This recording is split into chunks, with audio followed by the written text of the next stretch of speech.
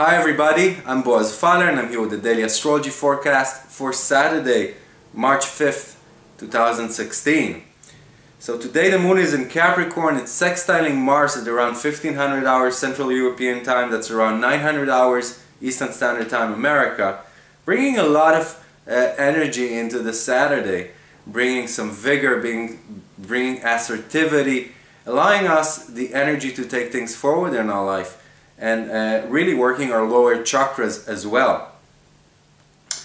There's a quincunx to Sirius at the same time, suggesting that we should be more careful with our relationship with other women in our lives today, and really pay attention and try to be more feminine ourselves, softer, more intuitive, and not so masculine. And the sextile to Mars really gives it an added importance.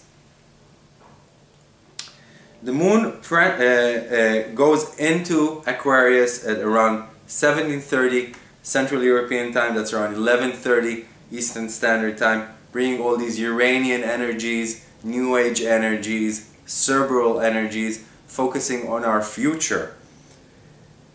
If we are involved in activities today, or we're planning ahead today, my tip for you is stay centered and stay grounded and walk in baby steps forward, really keeping your goals down to earth and not being extravagant or too naive or optimistic and setting goals that you cannot reach later on.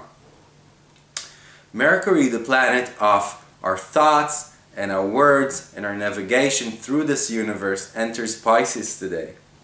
And it's doing that squaring Mars. First of all, this is a dangerous time on the roads. It's a dangerous time for accidents, both physical and verbal.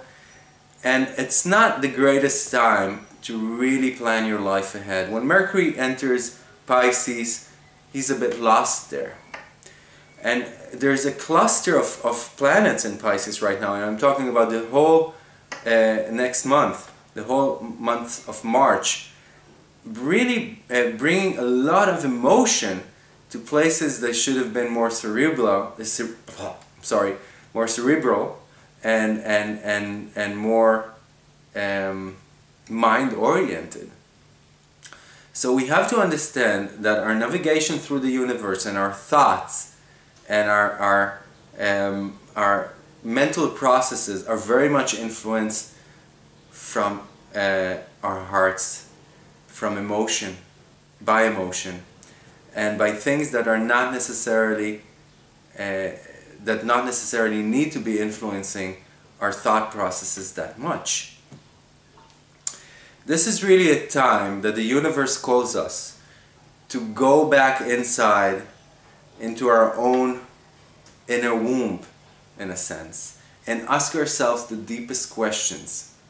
Where are we going? Why are we going there? Is this right for us? And we can see during this period, you know, all this cluster stands in opposition to Jupiter, talking about expansion and broadening our horizons and development. And we could see ourselves changing.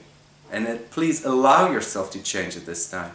And allow your surroundings and people that surround you to change as well. We could see people and activities moving away from our lives, making room for new things to come in. And we could see new people and new information coming in, teaching us, expanding our horizons, and really making us different human beings in the process.